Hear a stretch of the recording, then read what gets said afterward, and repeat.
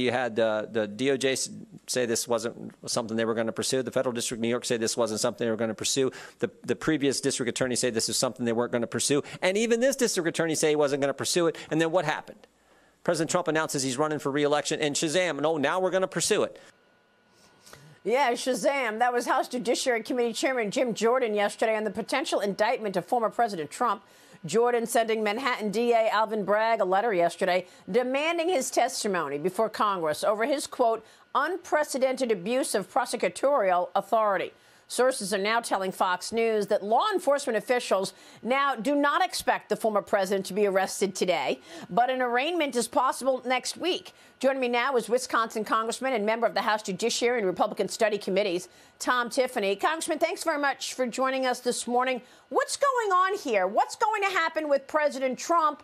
And did they now figure out that a mugshot and putting the former president in handcuffs is going to be his campaign picture and it's going to help him? What went on here, do you think?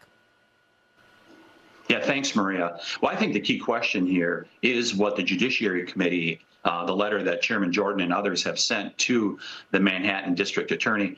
What are you doing here?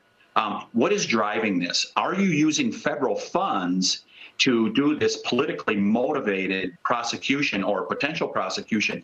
Who knows what's going on? What you have is a Soros prosecutor. And I think that's the key element here, as the Florida governor mentioned yesterday. We're seeing that here in the state of Wisconsin, where George Soros is trying to tip the scales on our Wisconsin Supreme Court. This is going on across the country. What is George Soros seeking to have happen here across America? He's using the Manhattan District Attorney, Alvin Bragg, for political purposes. And I don't know for the life of me why the district attorney is even considering something like this.